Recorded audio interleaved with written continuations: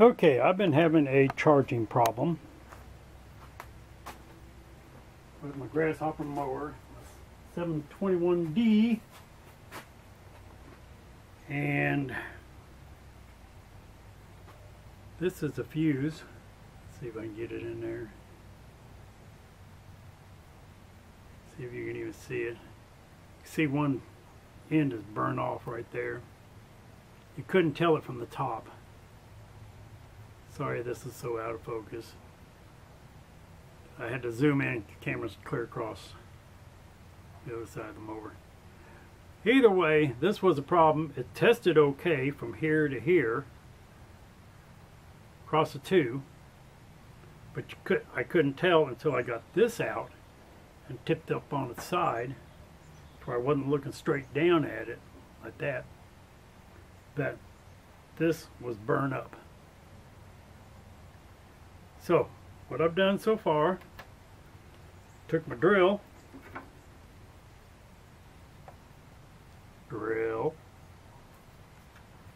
and I just went straight down into the hole and just opened them up to where I can take this fuse, fusible link wire, stick the ends right in there. I really need to get you guys a better position, but the wire comes through here, and you can see that gives me more than enough length to clip in to these two once I cut them off. Put my links in there. The only downside is that this is the fuse that came, the style of fuse that came out of it. This is the style of fuse that'll be going back in. For now, I'm just running a 20 amp because, well, that's what I've got. I don't have a 30 amp, which is what this calls for. But maybe if it was running a lower amperage, it would have blown the fuse instead of melting it like it did here. It's just the bottom side of this, I guess, gets corroded, and then it just starts arcing and sputtering, and then messes up, and then you're screwed. So let us begin.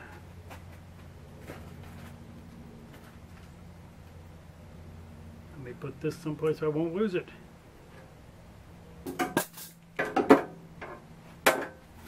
Oh my, I'm getting old. Nah, I'm just getting a little older. I say old, it's really just older. Alright, let's whack off the ends of this down past the burnt point.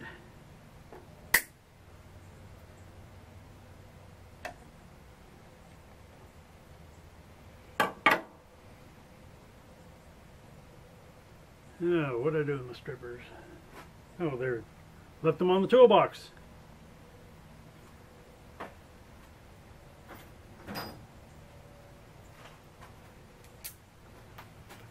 I've got regular wire strippers, but these just work so much easier. Oh my. No, that is burnt a bit more than what I thought it was. I'll have to put some tape on that one before I'm done.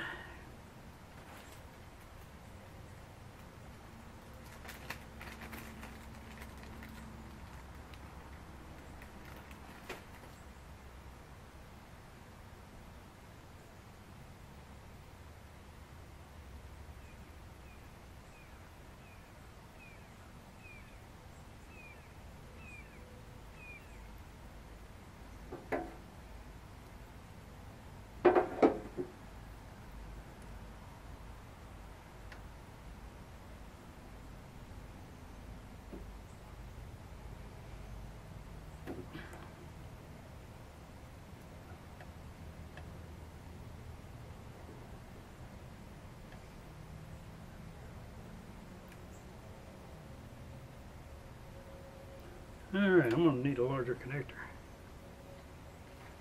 which I should have known anyway.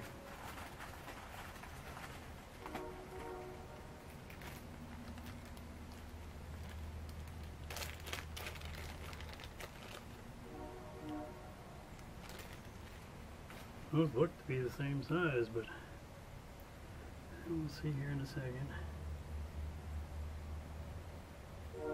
Nope.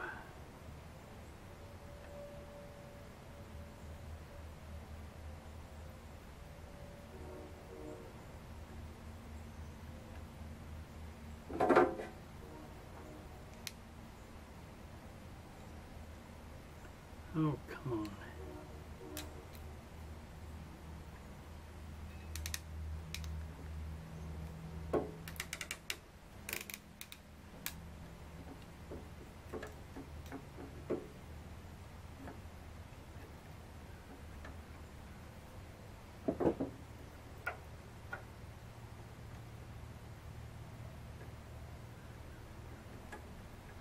This side didn't get crimped.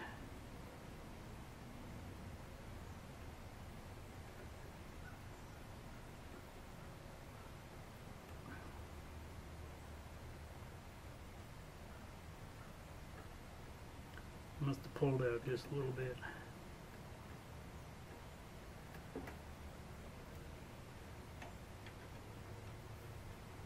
Yeah, lucky for me, I have enough extra wire. As soon as there we go.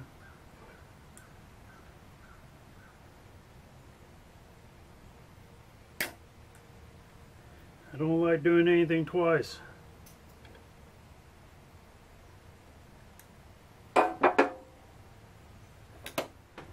I just told you I had my other crimpers.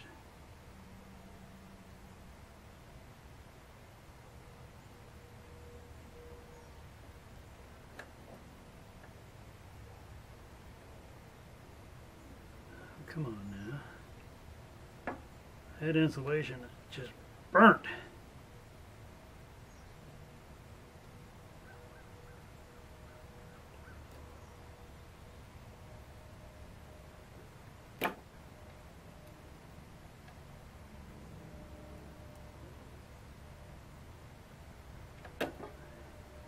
Okay.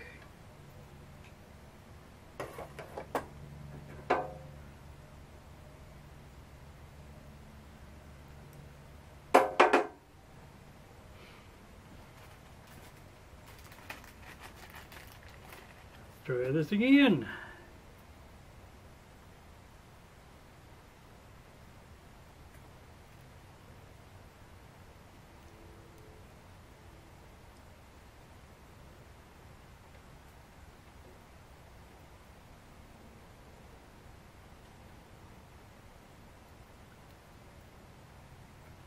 Alright, I'll try crimping it with these so I can get it more on the end.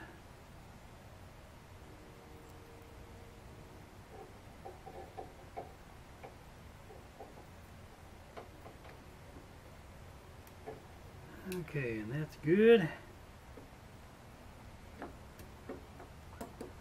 We will slide this through.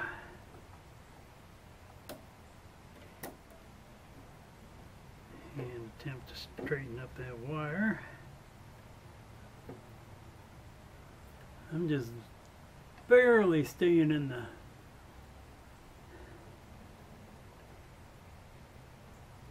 frame there.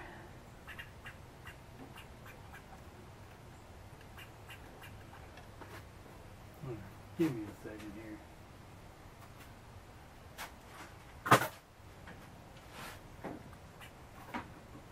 Oh.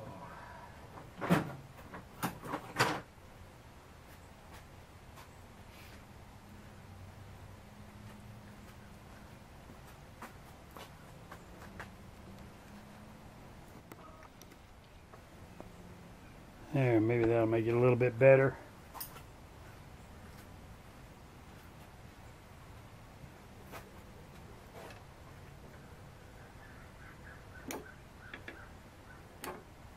Yeah, no, I got my hand in the way.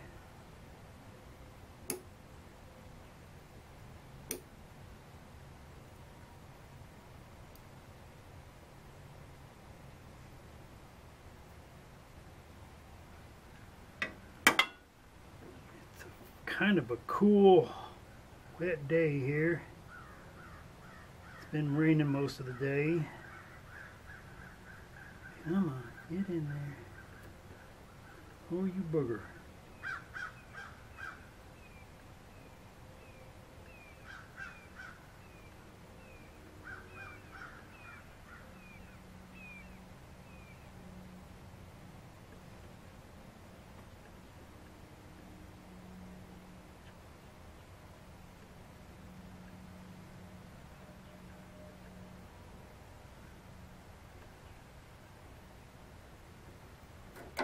Alright, it's in. This is the only thing I don't like about these particular pliers. In fact, I think I can probably get away with using these now.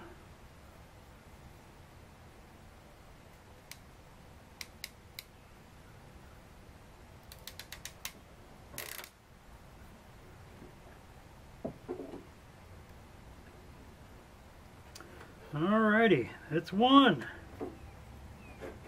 Let's see if we can make the second one go a little bit smoother. Toss that puppy.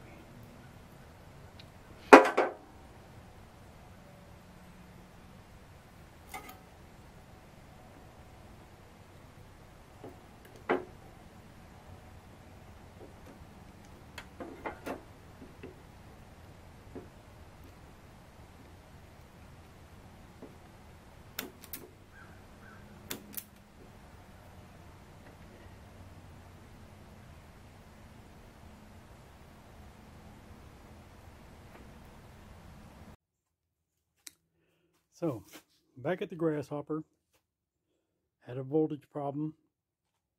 It was not charging. Now I've kind of skipped ahead here.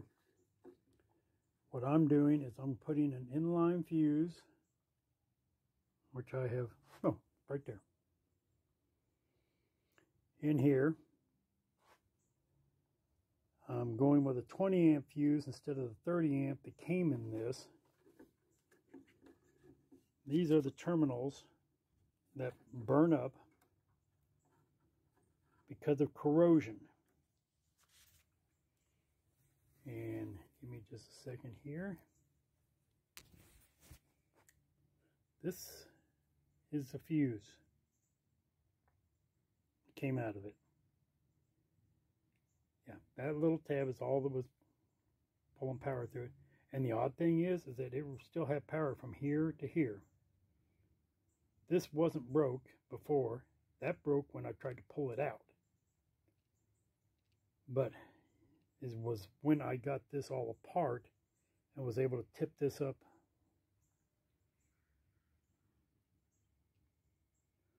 where you see it like that, then you could see that this was burnt. But looking at it from the top like this, you couldn't tell. So you can't always rely on checking across the fuse for power, because this one had power all the way across, but I did not have power going through here. So to prepare this, I don't want to set the fuse inside of here in case it blows, because like I said, I'm going down to a 20 amp fuse instead of a 30 amp. I may put a 30 amp in it later, but for now I'm just putting a 20 amp in there because, well, that's what I've got. Also, the type of fuse that came out of this is this kind of fuse my inline fuse takes is this kind. You see different electrodes, tips, whatever you want to call them. So I took my drill, I ran my drill down through the holes. That loosened up my wires. I can pull my wires out, and then I will run this straight down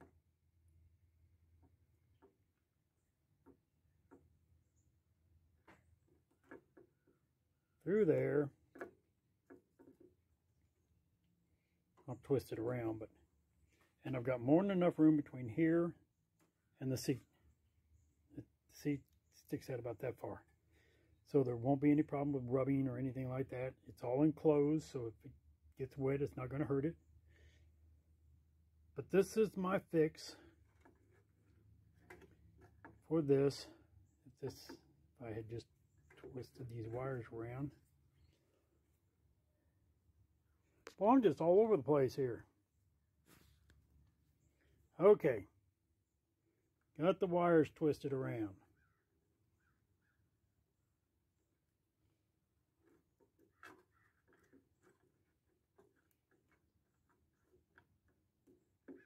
And now they are fed through the inline fuse, and you can see the one wire right there. No problem with attaching to here. No problem with shortage in length. So that's what I'm doing today. This has got to be one of my worst videos ever. So, but either way, that's what I'm doing. And then I'll plug in the fuse once I get it all back together. And then I get the joy of putting this thing all back together, which comes to a new thing. You see that? Let's see, let me get there. That hole right there. Can you see it? Probably not. Light's probably too bright. There. Now you can see it right there. Okay. I'm not as limber as I used to be. So getting up in there to get that nut on the back side, because here's where the bolt comes through. It comes through this direction. And I've got another one here and another one here. And one on the bottom. And I think that's it.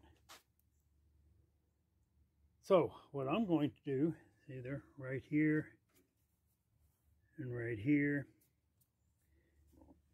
is I'm going to take and put super glue on the back of this nut. Just enough to where it holds it in place so that I can get the screw started. And then tighten it down. If the super glue breaks loose, it ain't no big deal. Because, well, it'll be tight. Well, that's my video for today. Hope that didn't bother anybody or bore anybody too much. Y'all have a good day and take care. Talk to you later. Bye. Okay, and now it's all back together. And you can see the voltage. 12 volts. No plugs.